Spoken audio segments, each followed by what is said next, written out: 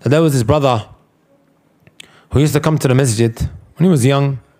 He was booted out of the masjid because of some noise that he was making in the house of Allah subhanahu wa ta'ala.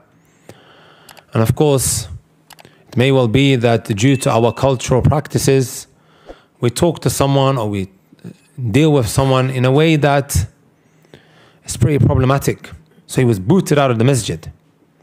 This same individual started clubbing later on down the line. And I'll tell you guys what happened in the club.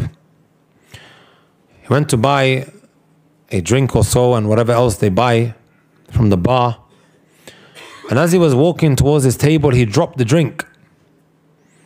The bartender came running to him and said, don't worry about it. He cleaned the place, went back to the bar and brought him a fresh new drink and said, here you go. Later on, the same brother said, look how they treated me in the masjid and look how they treated me in the club. Right? Our mu'amala ma'an nas, the way we treat people goes a very, very long way, brothers and sisters. It really, really does. And the good treatment and the bad treatment is something that isn't easily forgotten. People remember this. It could be that one interaction you had with that individual that he never ever forgets. Right? That he never ever forgets.